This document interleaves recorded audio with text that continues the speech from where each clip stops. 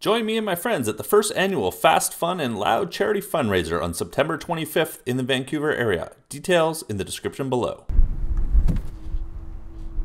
Welcome back to the channel, guys. My name is Casey, and this is my off-road rig. And we're out camping right now. I thought it'd be a great time to walk you through some of the camping gear that I'm bringing with me out on some of these trips. I'm always evolving my camp setup, so it's time for an update for you guys.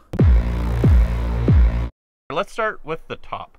How about we'll check out our rooftop tent. I'll show you what's inside and some of the gear that I have in there. And then we'll go down to my kitchen and cooking area. And then I'll show you the inside of the Jeep because I'll show you kind of how I'm storing and arranging some of the gear and what else we have that isn't out here. So we've got the roof nest Condor. We've had this on the Jeep for a little while. I really am happy with this flip out hard shell rooftop tent. It's got a full hard shell that encloses the Jeep when it's down, and it sets up really quickly. Now the first thing we'll see hanging here, this is my little lantern. This is made by Goal Zero. I really like this lantern. It has its USB plug integrated into it so that you can charge it anytime you want. You don't have to go find a plug and then or a cable and then find a plug. You can check the battery level here. Looks like we need to charge it. You can hand crank it, and you can turn it on one side or both sides, which is really cool if you don't want it in your eyes. And then it's got little flip down legs to put on the table, and you can unhook it from your carabiner and carry it around like a little lantern, sort of old school style. So really cool. I'm pretty happy with that. But let's go up into the rooftop tent. We got the tent set up. Now the one thing I really like about this tent is we've got the skylight. So the skylight has a plastic piece on the fly that's clear, and that lets us open it for ventilation and not get rain, but also light. I really like being able to have the morning light. Look how light it is in here. Even though it's quite dark in the tent, when everything's closed up, you can pop the sunroof open and get some good morning light. But let's start on the left hand side. We've for power up here, I have a really long power bar that's actually plugged into the EcoFlow, and I just throw it up in the tent when I come up here. This lets me charge my phone at night if I need to run a heater at night, and I can plug in my heated sleeping bag, which I'll get to in a second.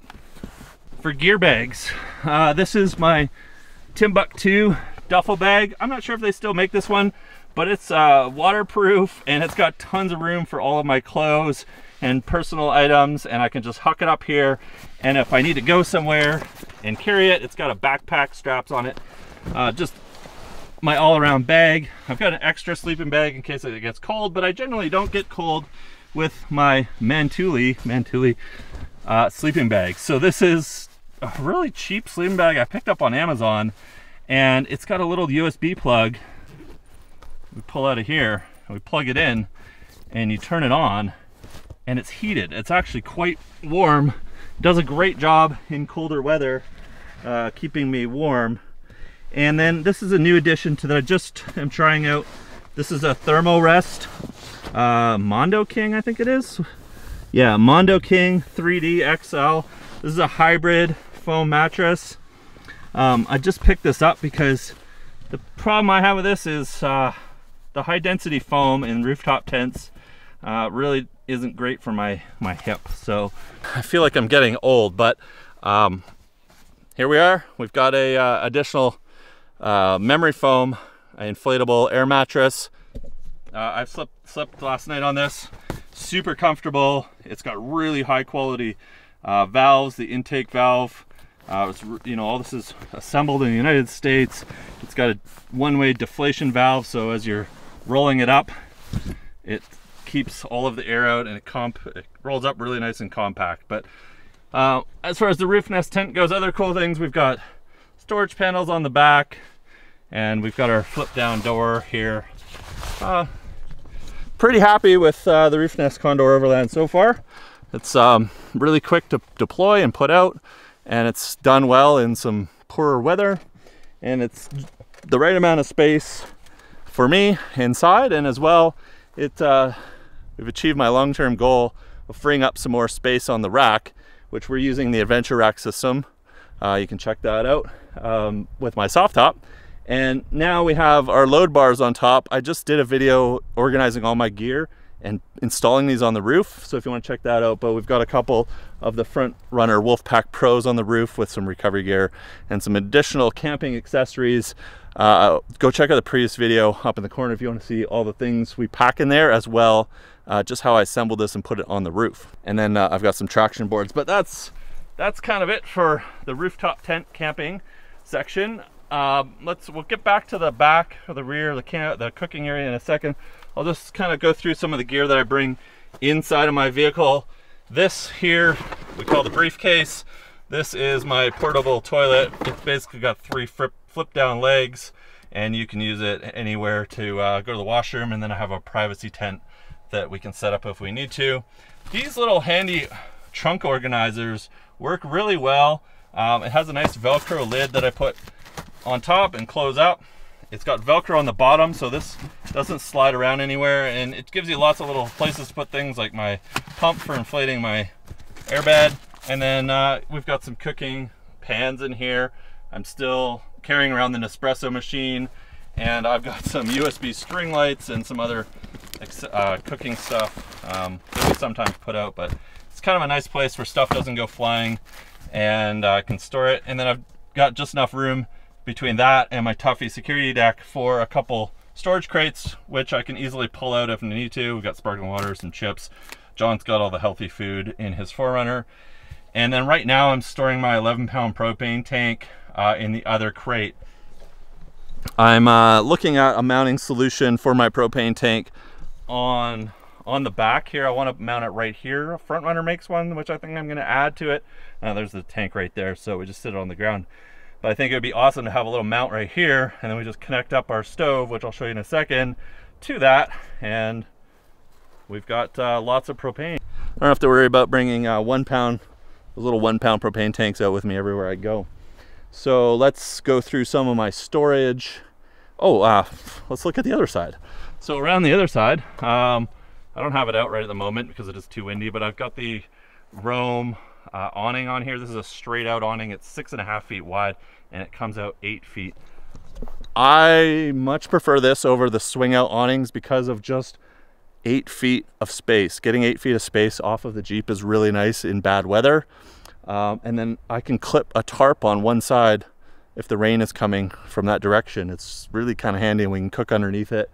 It's done really well. I actually was thinking about putting maybe like a 4-foot wide one on the back that we can go straight out. I prefer it over the giant swing out awning because they don't come out 8 feet from the side of the Jeep, and I like having all of that coverage. So around this side, this is where we have our fridge and our water. This is a Dometic CFX 28. I don't know if they make this one anymore. I think they make a 30 or a 32 now. I swap between this one and a 55 liter fridge. John's got the 55 liter in his 4Runner right now, and this one fits perfectly between my Tuffy deck and my seat with my Lifesaver jerry can back here. If you haven't seen this before, it's really nice because it has a hose on it and a sprayer, so you can take it out and we can use it outside of the Jeep. It has a filtration system in it, so you can acquire water from anywhere, and it filters it when you go to use it. So on this side we have a pump, and we pump it up and pressurize the water inside. We open the valve, and then it's going to force the water through that filtration system, and we've got pressurized water wherever we need it. It's really handy. And then I've just been carrying my DeWalt. Let's pull this out. Pull this out. We're probably going to use it to cut some firewood, but this is the DeWalt 16-inch 60-volt chainsaw. Super happy with this. And then I bring with me a hatchet and an axe. These are made by Fisker. I really like the plastic guards that go on them. They lock on, and I can carry them around, and they're safe. They're not going to cut anybody or damage the Jeep, but that's basically what I use for getting firewood ready. We've got a couple more of the Front Runner Wolfpack Pros.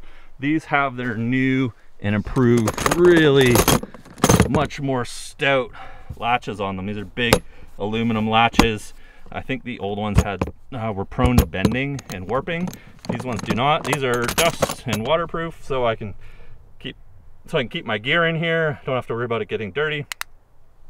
I carry around paper plates, a cutting board. This is where I would store my stove, and I keep a little extra propane in here just in case while we're still figuring things out with the 11-pound tank. But as you can see, we've got these on the roof, and they're weatherproof, dustproof, all that stuff. We just kind of showed you a minute ago. Below in the bottom, we've got the EcoFlow Delta Max. I've got 40 liters of spare fuel in here right now because we're on a big trip. And then I've got my toolbox down below it. If you want to see how I organize my tools and cargo, as I said before, we've got a video. I'll put a link up in the corner. We just did a whole organizing video. And then on top of that, we've got a couple of these dry bags. I forget who makes these. I can't even remember their logo. Oh, here we go, Rightline. Rightline gear bags. And I'm gonna do a video on clothing and personal equipment that I bring, but one of these has my multi-weather gear. So we've got cold weather, rain gear, and bugs. And then the other one, I keep some toiletries and stuff for my daughter when she comes out. So we've always got that in the Jeep ready to go. And that's basically what I keep in my 2 dry bags. And they're always clean, always dry, no matter what happens, which is great. And then we've got another plug plugged into the EcoFlow. This just goes around the back to its plug. We can turn the AC inverter on. We can flick this plug on. Right now I'm just plugging in and charging some of my drone batteries. But that other plug you saw up in the rooftop tent, I just fire it up every time we open the tent up. It goes around and up through the hole in the side of the tent, and then I close it around with the fabric that closes the hole where the hinge is, and it's perfect. We got AC and USB power up into the tent in just a minute when we set things up. And inside my Tuffy security deck, I have 2 really nice items, and I'll try to put links in the description for everything in this video. But this one here, this is a magnetic light bar, which is great for if we need to, we can just put it on the top and it lights up this whole area. I can carry it around. It's got a bunch of different colors and it flashes.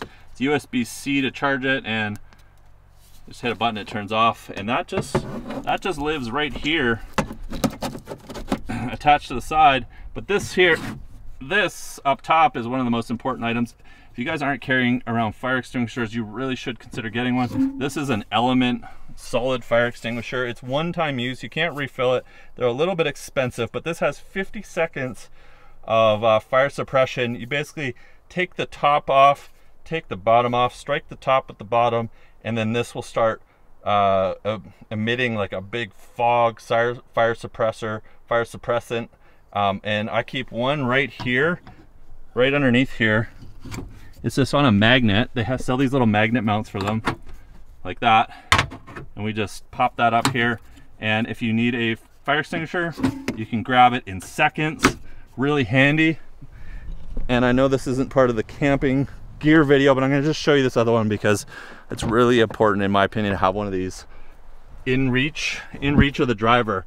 But I keep a second one on my overhead rack. This is a JC overhead molly panel, but you can put them anywhere. You can get a magnet. There's other mounts for them, but I keep one right there. And if I'm in the driver's seat and we have fire, I just grab it and I've got it right away. Don't forget about fire suppression in your overland camping off-road rigs, guys. Really important. Make sure you're carrying fire extinguishers. I've found the Element ones really handy because of how compact, and you can mount them anywhere, and how quick they are to grab and use, even though they're a little expensive. They don't sponsor the channel or anything like that. I think they're just an amazing product. So check them out. Hanging off the side of my Venture rack system, I have a crash pad gear bag, and this just has all of my random kitchen stuff in it. We've got a knife, plates, bowl, cooking hardware, so you know, flippers, spoons. I've got one of these little mini towels, some hand moisturizer, you know, because your hands get dry when you're out here. Bug spray. I don't know why I have the bug spray in with the food. Salt and pepper. And then up top I have a little wind guard, which I haven't really been needing since I got my drop down table on the back of the tailgate. I'll show you that in a sec. I'm really happy with the drop down table, but there's a little wind guard for the stove in case there's too much wind and it's affecting the heat. We can unfold that. But we just pull this out of one of our gear boxes, and I hang it up on the side of the rack. And then for lighting, this is my favorite part. We've got two Baja Designs S2 lights mounted up top, and we've got two more mounted underneath the awning, and they're connected up to the EcoFlow Delta Max as well. And we just hit these buttons on our aux beam controller, and we've got great scene lighting over top of our camping cooking area, and as well underneath the awning. If we happen to be cooking underneath the awning, we've got really good scene lighting. I'll fire a shot in here later when we have this on, but really simple. We can just turn them on and off right here with the aux beam controller, and they're wired into the EcoFlow Delta Max, and that works awesome. So that kind of leads us over to our tailgate. So on here we have my Jet Boil Genesis 2-burner stove. I've got the adapter that goes down to the 11-pound propane tank, so we've got lots of fuel for that. I really like this stove because two things: the micro adjustment on this, we've got so much adjustment on here, so simmer control, really great. And then it's got a built-in lighter, so you just flick this and it's lit. You don't have to bring a lighter everywhere you go. Really like this stove, and it fits really nice on the Outback Adventures Trailgater, which has a really nice bamboo slide out cutting board. It's got these really easy to operate latches. You can drop this down with one hand, which is super handy if you've got your like for me, I've got my camera or drone in my hand all the time. And then it's got a magnet across here. You can put some of your cooking utensils while you're using it up on there and hold them in place. And then up above my kitchen and cooking area, I keep my shovel, and this is a couple Rhino-Lock quick release clips. You can actually get a key and lock them in place, but I really like these because they're one-handed, and because of the rubber mounting, if you cinch these down nice and tight like that, the shovel won't rotate while you're driving or anything like that. And then last but not least, we've got my new camping chair. So this is the Kuma off-grid chair, and super comfortable, super warm because of the thick padding in it, and it's got a special feature. Hang on, I'll sit down in a second and show you. And then I've got a nice little fold-out table for next to me if I'm eating. It's really handy. I can put my food down on it. It just unfolds. And then if we need to make it a little taller, it's got legs, and then I've got another set of legs, so we can extend this up, and we can make it as high as our cutting board there and use it as a secondary cooking table. But back to the chair, it has these really cool wide feet on it, so if you're on sand or anything like that, it's not going to sink in. And then we can unlatch it.